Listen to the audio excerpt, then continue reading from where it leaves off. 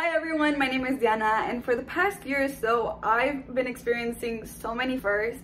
I went to my first ever college class, I got my first dorm, my first apartment, got my first tattoo, I went to New York City for the first time, and I've been documenting all of these fundamental moments of my life without even realizing it. That's why I wanted to start this new series. All of those videos are already in this series, and it's just as a way to look back on and see how much I've changed, how much I've evolved. And I hope it inspires everyone watching to just go out there and try new things.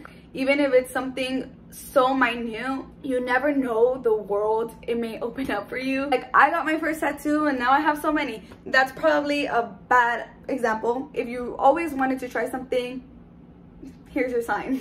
Go for it. Go do it. Just be careful. I'm at that time and age where I'm exposed to so many things and experiencing so many things. I recently learned how to cook. That video is coming up. I got my driver's license and I can't wait to just continue sharing my life with you and just having all of these first new things.